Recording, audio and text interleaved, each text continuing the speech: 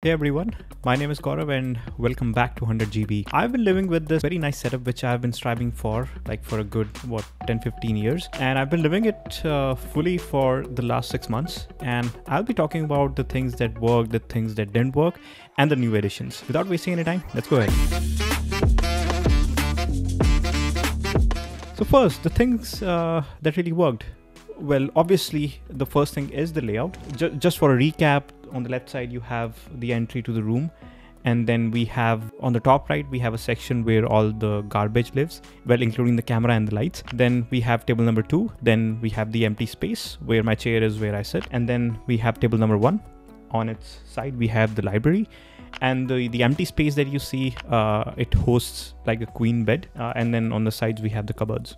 Now the position that the spot that I'm in, it's really nice because I can work, and if I need to do something else on the other PC, I can do it here, and it really helps in my content creation as well. Like, I don't need to adjust my table or adjust the camera or the lights, they are just there, and things are in general more convenient. Okay, let's talk about table number 1. Well, the mouse and the keyboard, they are really amazing.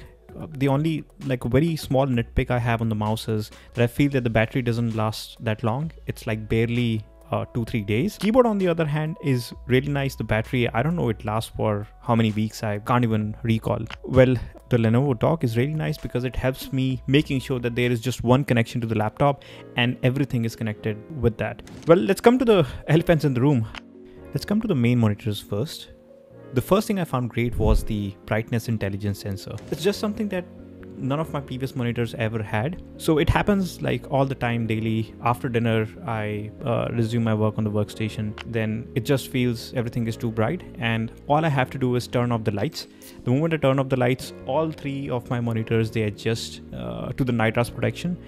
And not just that, because that any other monitor can do as well, mine didn't. But the fun part is that the brightness that it goes down to, it's like almost 0, but it's still visible. It is very pleasant on the eyes, which brings me to this to the second nice thing about the monitors, which is like all of what I told you. This, when coupled with the moon halo backlight, it just makes the entire experience so nice on the eyes. And you also notice this light bar that I had. Well, I rarely use it now. It just feels too bright whenever I switch it on. The moon halo backlight, even during the day, I just leave it on. But if you were to disable it, enable it, or toggle it, it is very easy to do that. All you have to do is, there's joystick at the bottom. You go to the left, and here you have all the entire control. You can toggle it, you can change the brightness, you can adjust the warmth. Okay, let's talk about the things that didn't work. Again, back to the table number 1. The first one is the gaming handheld, the Aya Neo Geek 1S. Well, the only problem I have with this is I don't have time for it. Like, in the last 6 months, I've barely played for maybe 4 or 5 times, and that to just Spider-Man Remastered, and sometimes just roaming around in GTA 5, that's it. Well, let's come to the main monitors, the things that didn't work. Well, I posted a shorts on my channel, it got viral. Well, we see people who are on both sides of the fence. Well, let me tell you what my take on this is. The main problem I have with these monitors is the price. For all the eye care features that you're getting, you are paying a premium for those. The other problem I have is the refresh rate. Well, I'm spending around $600 on a PC. I would have expected maybe to at least get 120 Hz, but this is just 60 Hz, which means that it's hard for me to game here because I have RTX 3070, and it doesn't make any sense to get this GPU and have a good CPU if your monitor is maxed out at 60 FPS. And coming to table number 2, and this is where I have the other 24 inches monitor. Well, the same complaint here as well. Not a complaint, but something that I don't like. I think this monitor makes more sense if you're considering a second vertical monitor for coding. Well, the other problem, if you notice in table number 2, was the extension that was lying. Just look at that, it looks so bad. This is disgusting. Well, I fixed it. Apparently the extension had 2 empty spots at the back, which can be used to mount the extension on the wall. And I just used 2 wood screws, drilled them on the bottom of the tabletop, and then just hang the extension there. It's a little bit convenient now, and the extra wires that I had, they're all rolled over along this running pipe like a snake. Coming to the keyboard and the mouse, this Apple Magic Keyboard, for some reason, I don't like the feel of it. It's very flat. Like whenever I have to toggle from my mechanical keyboard to this, I'm like, what the hell am I doing? It doesn't feel like it's not very fun to code here on table number 2. The mouse, it's really good. I really like it. The only problem is the wire. I just hate those extra wires, and I probably need to like get a Bluetooth mouse. Well, then NAS PC, this mini PC. Now, one problem I have with this is while my photos from the phone is taken care of, they can be synced automatically, then they can go to this SSD.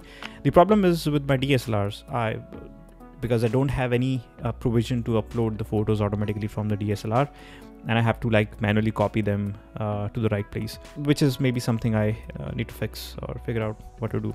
Now let's talk about the new additions on my table. The first one is this really nice water bottle. This is from a brand called Zulu. The name is Zulu Gold 64 ounce. This was running a discount on Walmart. I think I got it for $5. This is really nice. It has like checkpoints for various times in the day, just so that you can track how much water you are putting in. Really nice. It helps you get in that habit. Well, the other new addition, which hasn't happened yet, you see this box which is lying.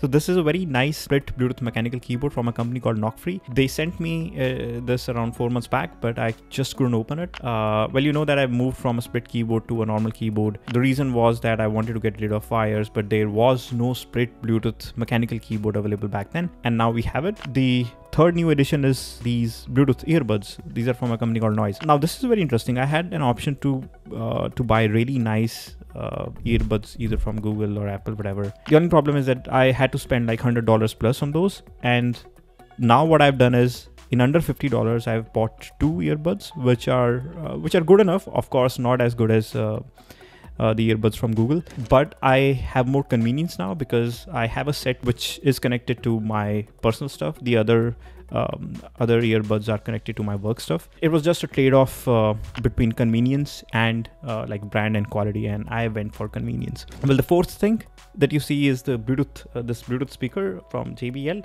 I won it at a team presentation. I posted about the presentation on the LinkedIn. Feel free to check the article or the post. It's doing nothing. I'm not even like using it. Let's see how it goes with it. And that's all, folks. I mean, all the things that I didn't mention that I talked in the last video are mostly like there. They are fine. I'm living with those, no problem. I guess I will see you in the next one. If you like the video, please give it a like, give it a thumbs up, and subscribe to the channel if you haven't already. And that's all. Bye.